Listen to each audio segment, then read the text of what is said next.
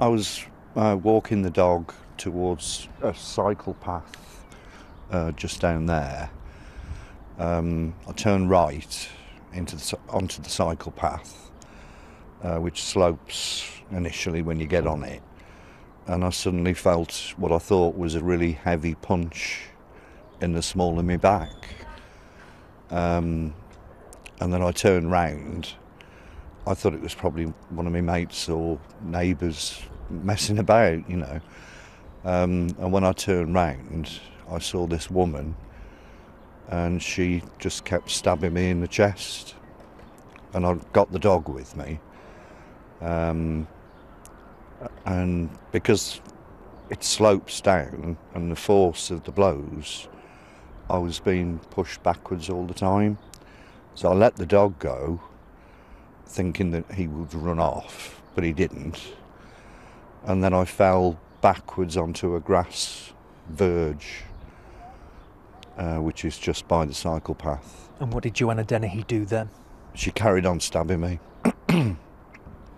What did you say to her? What did she say to you? She said something to the effect of, my boyfriend told me to do this. And she also said, "Oh, look, you're bleeding. I'd better do some more." And I think I said, "Just leave me alone, please. Please leave me alone." But she didn't. She just carried on. And what was her look like in her eyes, in her manner? Well, I couldn't really see much of her face, but she was very kind of, like I said in court, very sort of matter of fact about it all. You know, she didn't appear to be showing any emotion whatsoever, really. And what was going through your mind when this was going on? Well, I was just waiting for it to stop, really. And then when it did finally stop, I just thought, well, this is it. I'm going to die. Because there was loads and loads of blood on the floor, on the ground. Police believe you were stabbed more than 30 times That's by correct. Joanna Dennehy. That's correct, yeah. They had to stop counting after that. It was about 40 in all, I think. I'd like to praise the air ambulance crew that took me to the QE in Birmingham, and also I was walking the dog towards a cycle path just down there. I turned right onto the cycle path, which slopes initially when you get on it, and I suddenly felt what I thought was a really heavy punch in the small of my back. And then I turned round. I thought it was probably one of my mates or neighbours messing about, you know. And when I turned round, I saw this woman, and she just kept stabbing me in the chest. And I got the dog with me. And because it slopes down and the force of the blows, I was being pushed backwards all the time.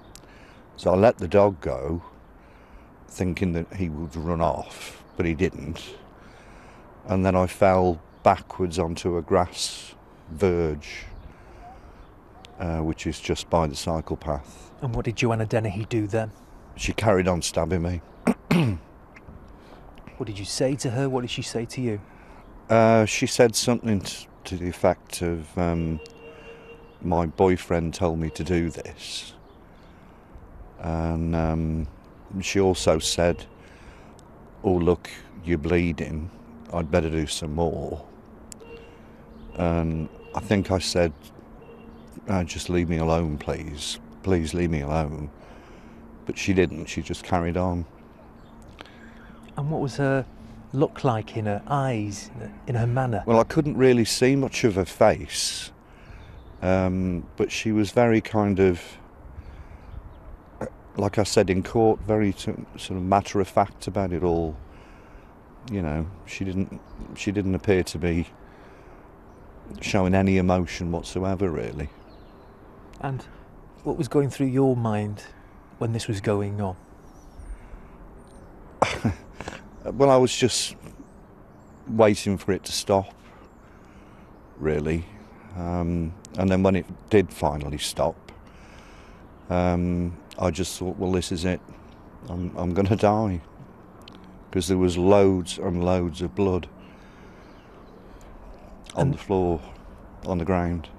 Police believe you were stabbed more than 30 times That's by correct. Joanna Dennehy. That's correct, yeah. They had to stop counting after that. It was about 40 in all, I think. I'd like to praise the air ambulance crew that took me to the QE in Birmingham, and also to all the consultant surgeons, the nurses. I was in intensive care for about 5 days, and they were just absolutely fantastic. They saved your life. They did, yeah, they did. If you could see Joanna Dennehy and speak to her, what would you say? Why? That was it, yeah. You know, why did you do it? Please tell me why, you know. That's all I would want to know, really. It's changed my outlook a little bit in that, you know, I think you got to make everything of every day, because you don't know. You could wake up in the morning and get run down by a bus, you know. You don't know what's around the corner. So I try to make the best of every day.